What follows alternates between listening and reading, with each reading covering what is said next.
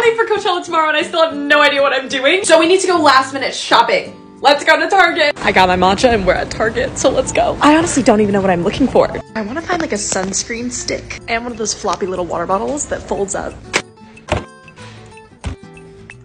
I love the little mini section. I kind of want to get something for oily skin because my skin gets freaking oily. Not to brag or anything. Okay, I want to try the Maybelline Lash Sensational Mascara because everyone likes it. And I'm a bandwagoner.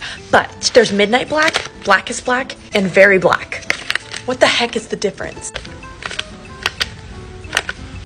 It's the cutest little cleanser I've ever seen. You're coming on with me. Do we want white or mint? I think that was successful.